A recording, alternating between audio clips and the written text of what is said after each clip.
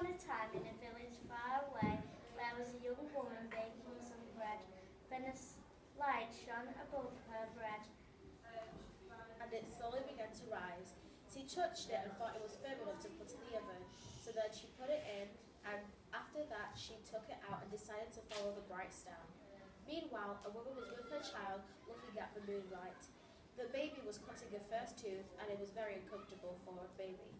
So she looked at the moonlight, but as she was looking at it, a gleaming star rose up into the sky.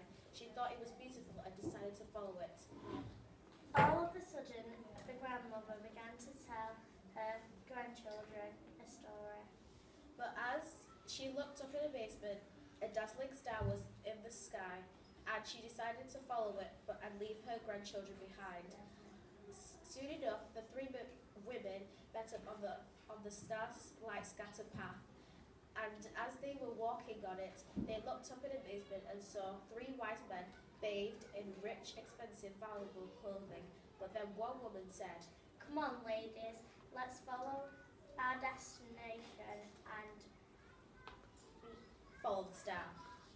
So they went into the stable, and only to see a newborn baby, a new mother, and a new father with two animals and a pot of gold.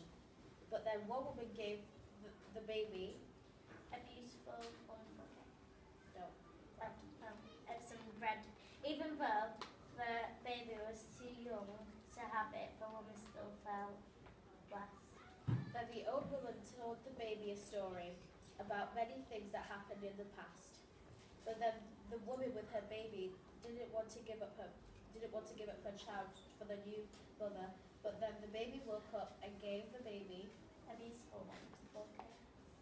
Then the mother returned home with her child, and Mary looked back